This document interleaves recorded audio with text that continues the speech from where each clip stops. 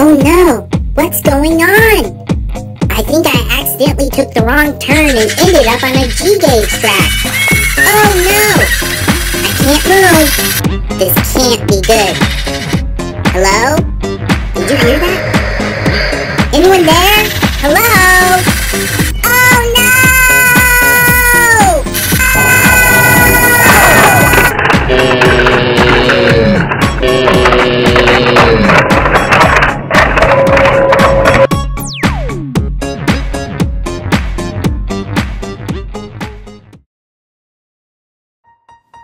Merry Christmas, everyone! Today, I'm excited to show you the Lionel Polar Express G-gauge train.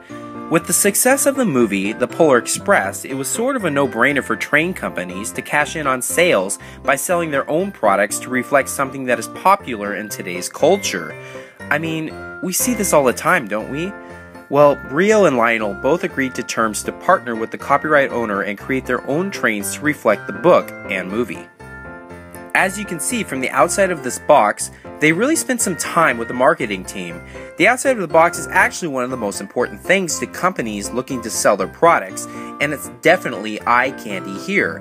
They were really banking on the idea that families would buy these sets primarily on the fact that they enjoyed the movie or book. Alright, let's open this puppy up. Wow, this is actually a pretty big box. Okay, here we go. First thing we see is a nice instructions manual, but you know what, who needs this? Here's a good look at the inside of the box. The packaging is actually pretty nice. The contents of the box are nicely packaged.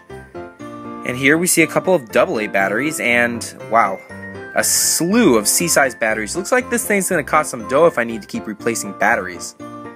Also included in the box is a couple of tiny characters, the conductor and the star of the show, the kid. Let's move on to the Polar Express coaches.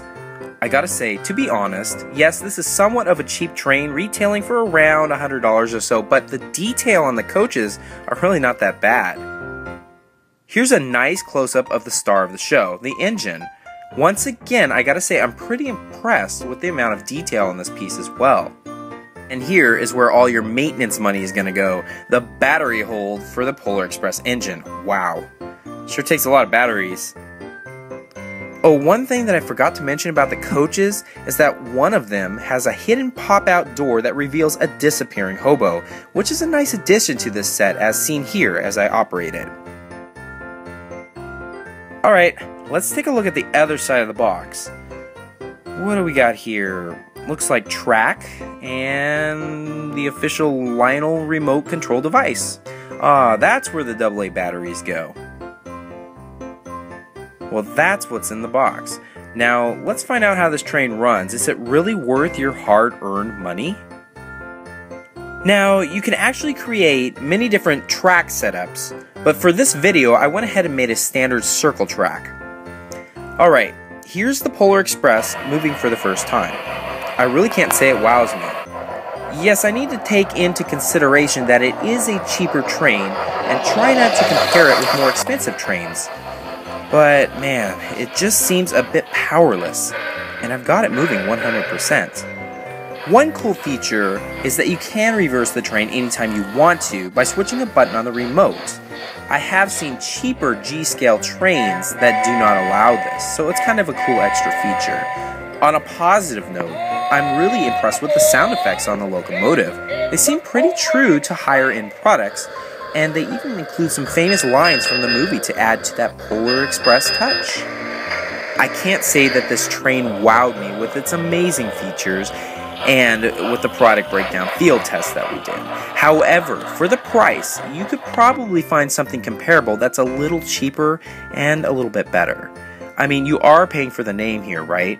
However, if you're in the market for an electric train that features the Polar Express, then this is one of the cheapest options you can get. If you've got the money to spend, I would consider checking out Lionel's higher-end model. Thanks for watching.